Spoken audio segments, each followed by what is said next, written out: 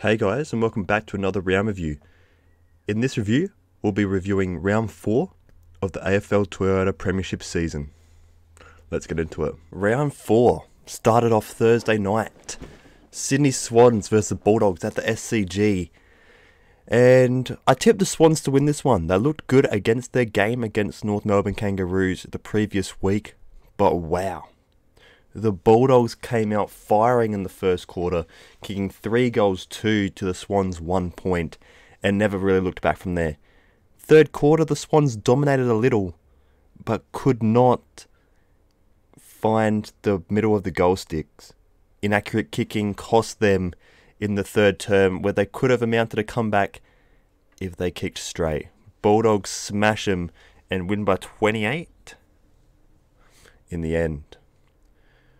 Probably game of the round. Friday night football. The Giants, the struggling Giants versus the undefeated Pies at the time.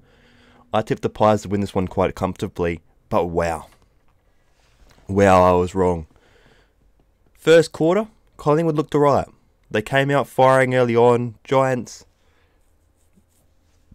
managed to stick around throughout that first quarter, but in that second quarter, it really heated up. It was back and forth contest all the way. Tom Green, the rookie from Jetta West, he looks good. He looks really good. Third quarter, Giants went in at the break by 1 point. And the fourth quarter absolutely broke my heart, ladies and gentlemen. Jeremy Howe goes out with a ruptured PCL, probably out for the season as well.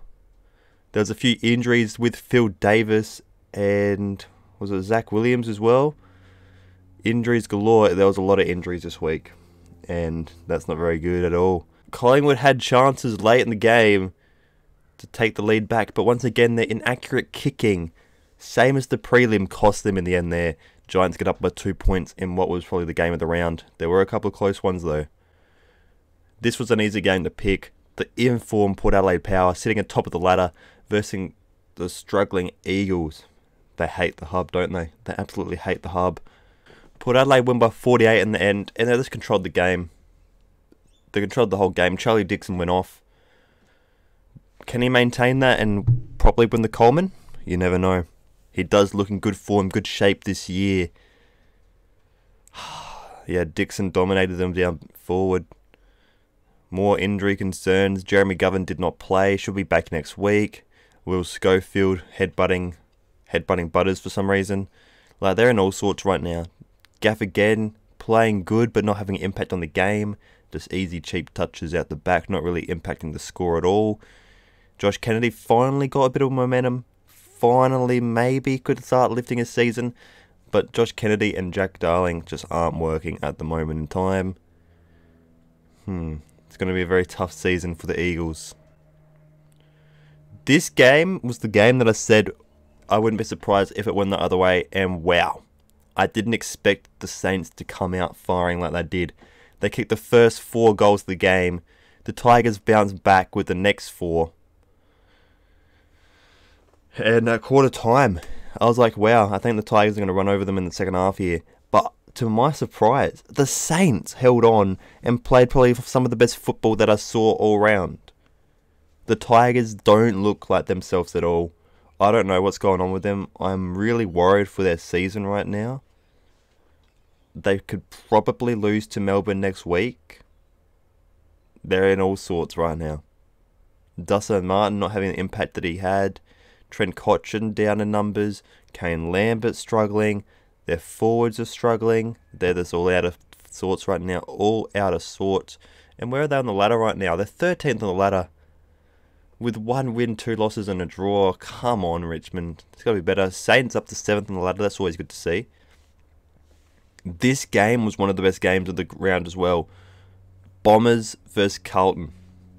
Bombers played absolutely poor the first half, but they stuck around. Poor kicking from Carlton kept the Bombers in it. Last quarter football. Actually, we'll talk about Silvani and Merritt first. Do you reckon Merritt should get a week for the Silvani hit? I don't know. It's a tough one. Cracked ribs, bruised lung. Would bloody hurt. Last quarter. the most weirdest free kick, 50-metre penalty on Eddie Betts. Up to the middle, about 30 seconds left. Bangs it long, Townsend marks at 45 out from goal. And he had a chance to win the game on the siren for them. It just falls short. Liam Jones, Mark Pitterneck cleaned that up, rushed it over 4 behind, and that's all she wrote. Bombers go down to Carlton by 1 point in what was a classic final 5 minutes of that game. Eddie Betts once again showing that he isn't really washed up. He's playing well. David Cunningham. I don't know what the hell he had before the game, but he absolutely killed it. Had a chance to ice the game on his boot though and struggled. That's when the 50 metre by Eddie Betts occurred shortly after. And there you go, the other Saturday night game. Brawl at half time between these two teams. It was close throughout the game. The Gold Coast Suns looked to keep their momentum alive with their 3rd straight win, while the Dockers tried to get on the win sheet for the first time this season. Nat 5 goes out with a small hamstring strain. Gold Coast win by 13 in the end. Matt Rao once again probably tolling another 3 votes. He's looking outstanding. He's looking absolutely outstanding. Struggled a little bit here and there in the first half to get a few touches there and there. But in the end, he once again just dominates the league. Can they keep this up? They've won against all of the bottom 3 teams. But are they bottom because Gold Coast is good? Or are they bottom because they're not as good as Gold Coast? We'll see how they go against the Cats this upcoming week. That will be a tough one. Matt Rao, can he match it along the lights with Dangerfield, Selwood and Gary Ablett in the middle? That's to be seen. No surprise with this game. The only surprising thing is that the Brisbane Lions didn't win by 100. They kicked absolutely poor. 83-46. Brisbane beat the Crows at the Gabba. I hate the Adelaide media saying that Crows put up a fight. They didn't put up a fight. 3rd quarter, yeah, they dominated. But the Lions just couldn't hit the scoreboard. You can't be putting up a fight when you give up 33 scoring shots to 11. That's not a fight. That is getting absolutely dominated on the park. And Taylor Walker. Still looking like a dud. Kicked 2 goals. Had a little bit of an impact. But Lachie Neale, mate.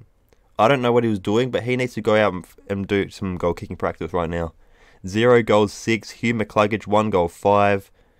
Didn't help their goal kicking problems. 1 goal 11 between those two. Lachie Neale another 3 votes. He wants that Brownlow. Got tagged by Ben Keys throughout the game. Chase Jones ran with him for a bit. Ned McHenry. But and no one can stop Lachie Neale. He's too good. He finds a way to break open the game. He's my pick for Brownlow right now. If not him, Matthew Rao should pick it up. Sunday football. Was a close one. Tomlinson, I think, had a shot at the end of the game to win the game for the D's. They hung around most of the game, Melbourne. Geelong couldn't break it open. They looked like they were going to at quarter time, with Melbourne not scoring a goal. But to their credit, they hung around, even took the lead going into the break. It was a very low-scoring, intense effort. Petrarca was up and about.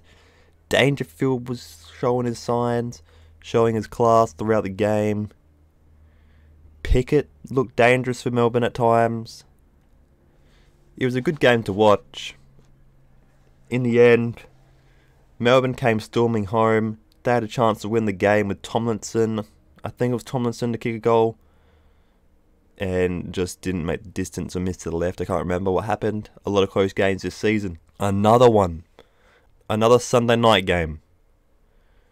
Hawks versus North Melbourne. Hawks. First quarter. North Melbourne and Hawks looked even matched. Second quarter, the Hawks has put the clamps down on North Melbourne, dominating all over the ground. They got that good grid press playing well. Alistair Clarkson knows what he's doing with this team. He knows how to get the best out of his players, and they're definitely showing that. They definitely look like a good team this season. Third quarter, once again, same thing. North Melbourne went into their shell. They looked boring in the third quarter, North Melbourne. Don't know what was going on there. Hawks once again pile on another 2 goals late in the term to extend the lead to 21 points. But wow, it went up to 31 points the lead at one stage, and then the North Melbourne Kangas. Sherry gets a free kick, goal. Brown, free kick, goal, and all of a sudden the Kangas are right back in this one. Then they went another goal, down to the final dying seconds. Curtis Taylor had a shot to tie up the game, misses. With about 20 seconds left, Jai Simpkin has a shot to win the game for the North Melbourne Kangas, and he just didn't get the curl on the ball. It was always going left, and that was all she wrote. The Kangas go down by 4 points to the Hawks at Marvel Stadium, the last game of the round. Anyway, guys, if you enjoyed that video, please be sure to give it a like, subscribe if you want more. I'll be doing my round 5 tips probably Thursday before the first game, which is now St Kilda and Carlton instead of Richmond and West Coast, or I'll be doing it Wednesday night depending on how it goes. See you later, guys. Hope you enjoy the rest of your day.